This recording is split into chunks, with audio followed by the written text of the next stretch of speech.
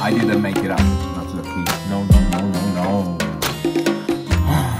Sweet of teriyaki sauce just hides everything. I kid you not. I didn't make it up. Look. It says Umezushi. I mean, it's everywhere. So a lot of maki, some kind of poke,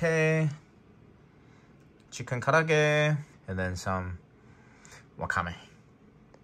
Probably from JFC, one of those importers. So familiar taste, same color. It's called karaage, but that's not really. Never had karaage with kind of a batter like this, but it's deep fried. It's going to taste good, so why not? It's gonna be soggy and soft because of the delivery, but well marinated. Nothing wrong with that. So got some shota soy sauce, sachet wasabi. Why not? Can't expect too much, really. I have to say,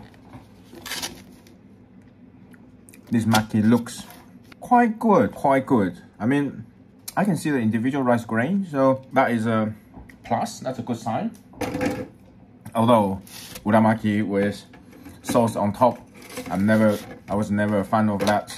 But hey, people do it, and I think they put some sauce on. It's really thick, like a sweet teriyaki sauce on the sushi. No, no, no, no, no. That's a few possibilities to that. Firstly, the fish itself, just pale.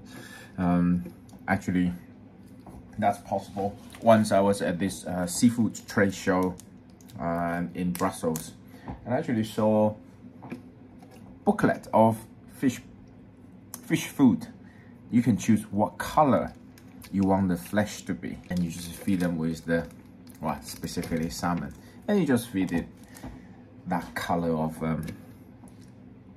palette. Pretty scary, but it's quite true. And the other possibility for pale salmon is maybe it's a bit washed, so come in contact with water a bit too much. The other one probably frozen. It doesn't smell like frozen, to be honest. We'll see. Okay,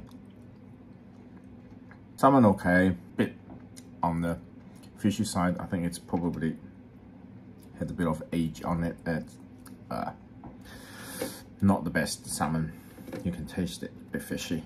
The rice a little bit sticky. The nori, thick nori. It's just quite chewy. I've tried it. That's the key. I'm trying to decipher the rice. Not too bad. I was expecting worse. I was expecting like gooey or undercooked or well cooked, but then over pressed into the nori, etc. Everything was done just a little bit too much, but not over the top. So it doesn't completely stick to your mouth. It doesn't inhibit the flavors. It's not bad, actually, surprisingly. I can see why it's got like high score on Glovo. It's the Spanish equivalent of Deliveroo. Tuna, yellowfin, for sure. It's not very good tuna. I'm sorry. Yeah, fishy. It's very fishy. I mean, this fish, it really explains why they want to put teriyaki sauce over the top. Uramaki. Well, actually, it's more like a rainbow roll. It's got avocado, got salmon, got tuna laid over the top of salmon uramaki.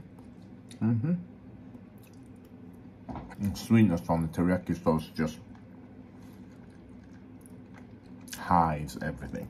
It does make it a lot more edible. Now let's try some poke. I think this is how you meant to eat it. Just mix everything up. Actually, I have good hope for this.